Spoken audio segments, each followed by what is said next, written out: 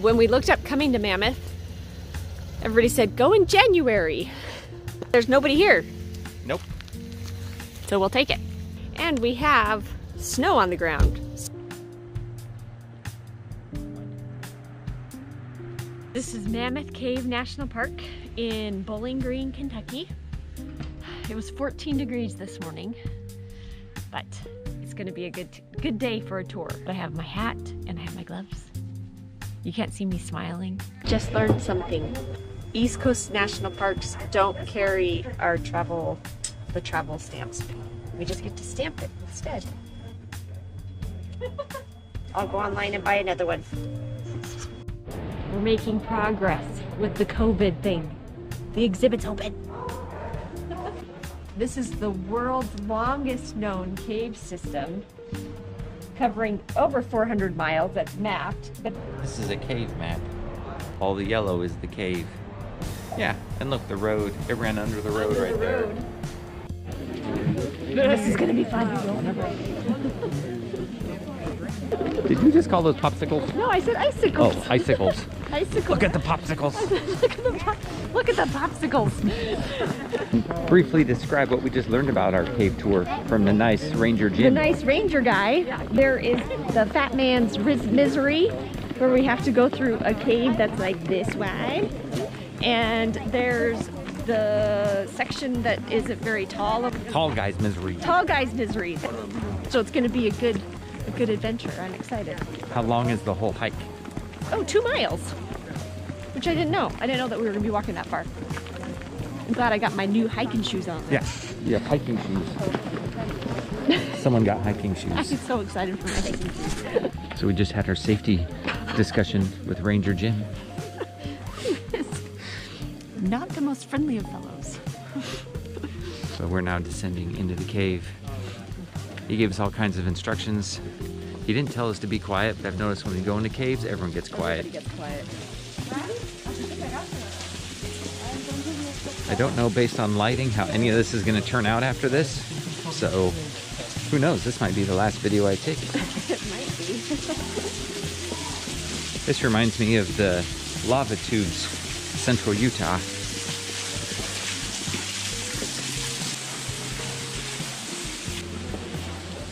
How long is this tour? Oh, 90 minutes? 90 minutes. Yeah, I don't think you can see anything here. We're walking into this historic door and look at this. It's huge. This huge cave underneath here. Like, what is this? History. It's not like you're on the history tour. I know, I want like information. In the early 1800s, they mined in here to get sulfur oxide or whatever out of here. It's just gonna be a whole bunch of dark screens with our audio behind it. We're walking down this cave and it's huge. And my phone seems to pick up the light more than the GoPro a bit. So we're trying it this way, right, Anthony? Yes. But it's just this huge tunnel naturally dug out in here. I guess that's why they called it Mammoth.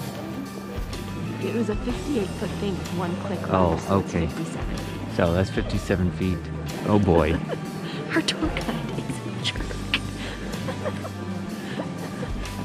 He's an Just acquired gonna say taste. it. No, there's no acquired taste. He says everything is like a passive-aggressive, condescending tone. That's true. That's his tone. He thinks he's entertaining. He And wants look- us to feel like we're idiots. Well, look, he's giving us something to talk about on this tour. We're going to remember this cave and how awesome it is. Okay, because of the tour guide. We're also going to remember how much we don't like Ranger Jim.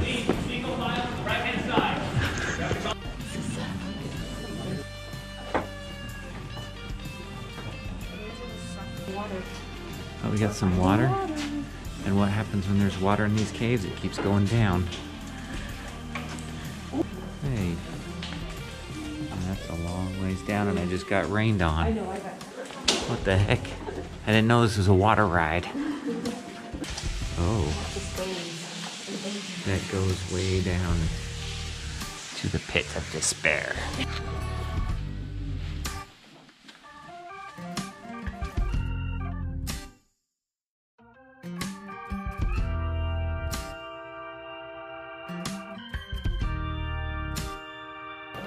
Here we go. Batman's misery. Ooh. You do gotta be skinny.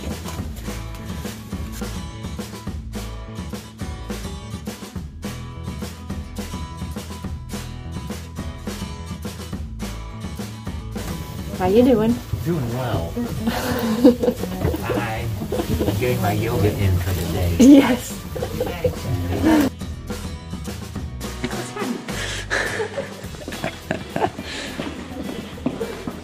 Maybe what we're really here for is the fun and adventure. It is the fun adventure. That's why we do these. Oh, not the education? I like the education too, but it's better to have adventure with the education. And crawling through a rock cave is the adventure. Yep. Oh, good.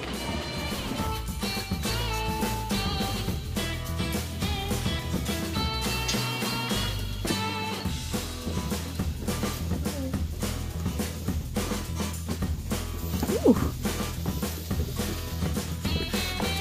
That's slippery.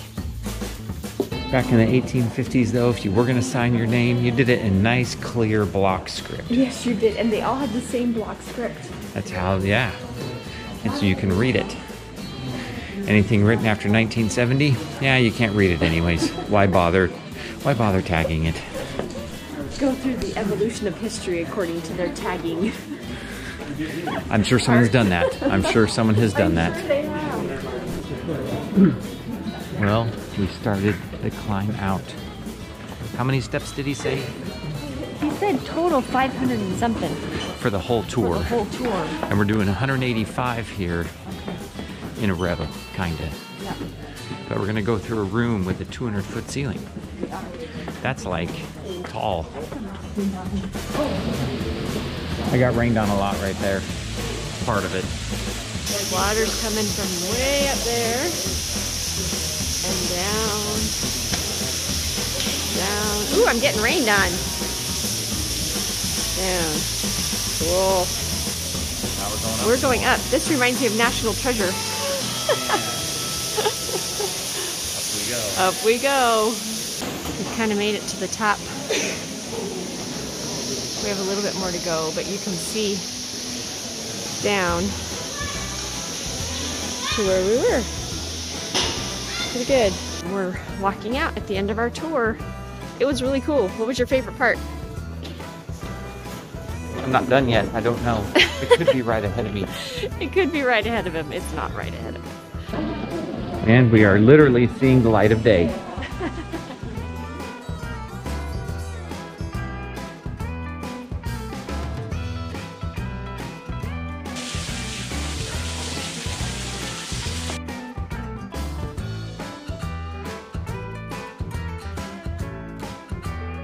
So we're sitting here in the visitor center.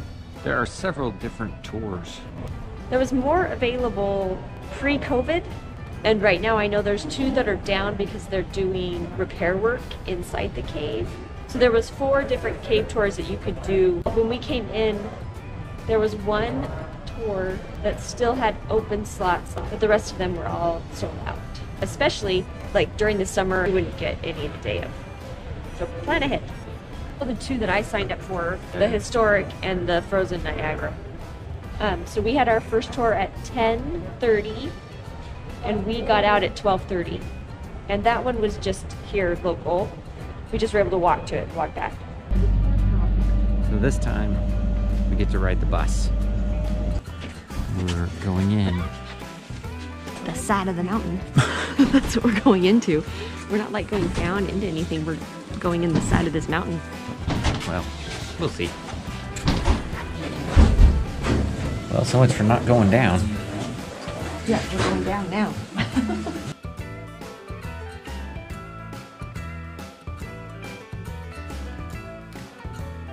Here, that without these, so many other types of life might not exist in Mammoth Cave.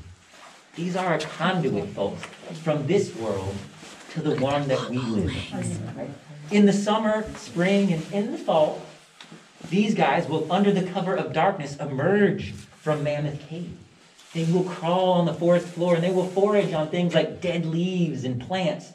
They will eat fungus and dead animals. They're the cleanup crew, or a part of it. and they will become fat and happy. And before dawn rises, they come back down underground to hang out in these passageways right here. I want to go on the boat ride. I know.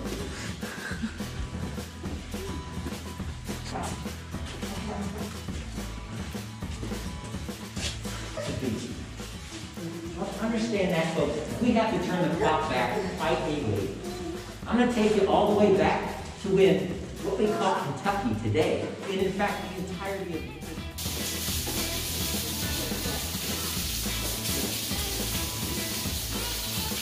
We're on the frozen Niagara tour, and we just came out to this big open room right here. It feels like a theme park ride with all the handrails and Yeah. walkways. Yeah. There's got to be a sweet ride at the end of this.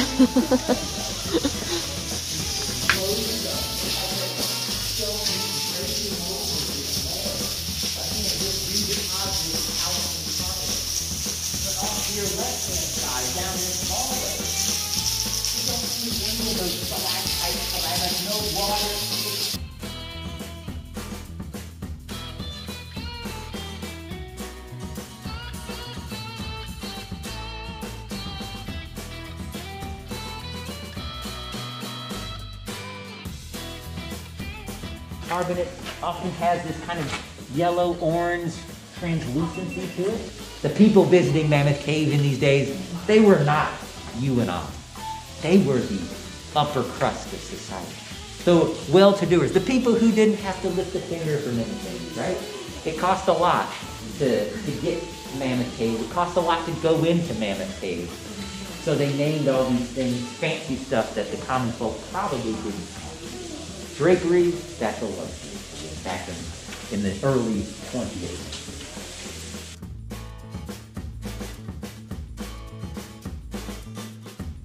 And you don't mind to take over my jobs when you're done?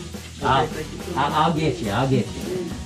Or at least I'll have somebody in the back pick up the slack. We'll make you an honorary ranger. Excellent. The historic tour is a lot longer. It's 2 miles. It was a 2-hour tour.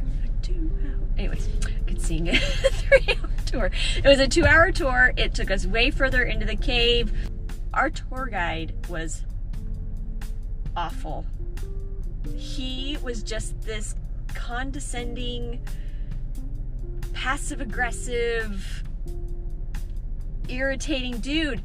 I think he was funny, but he was very dry and he was a little condescending in his style. It worked. I think at the end lots of people liked him, but it doesn't go, it's one of those personalities that can grate on some people's nerves. So the second tour, Frozen Niagara, we had a very delightful tour guide who gave us more history in our hour-long tour than the historic tour guide did. Should we name these guys? The first guy was Ranger Jim. And the second guy was Ranger Alex. And he was like the National Geographic, like the Discovery Channel, and he was like, look at all of the lines in the rock, and those were not formed by man, but they were formed over centuries of time. Like, he totally, like, and he was going like this, and he was so funny. He was good. He was really good. And he had lots of history for us, which I appreciated immensely. But there are 2 tours that we've learned about that we want to come back into. So there's this river that runs underneath where all the water drains down and it goes to this river. And there is the River Styx tour that, very appropriate name, that takes you so that you can see that river. It's not a river like you see a flowing water. You'll see like a pool, but the water is moving through the caverns and through the pool. So it's that kind of river in that it's flowing water. It's flowing water. I just want to see it because it would be really cool. And have a baby to dip in. Anyways. Why would we dip a baby in, first of all? The River Styx! Achilles was taken to the River Styx and dipped in. Do you not know the story? Where are we going to get this baby? Colin and Maddie. We're not. If we found a baby, I doubt the parents of that baby are going to let us dip him in an underground river. Anyways, the other tour I want to do is the Grand Avenue tour, which is the biggest tour they have. 4 hours, 4 miles, 1,300 steps that you have to go to. It's taking you deep down into the cave, and I want to come do that one. Those are the two I want to do, River Styx and Grand Avenue. This was time well spent. You come at this time and it's not crowded and it's all underground anyway, so it was actually warmer in the caves than it was outside. Anything else you want to say? Thank you, Ranger Alex. I hope he sees this someday. I hope he does. We've seen more wildlife here than we did in Yellowstone. Oh dear.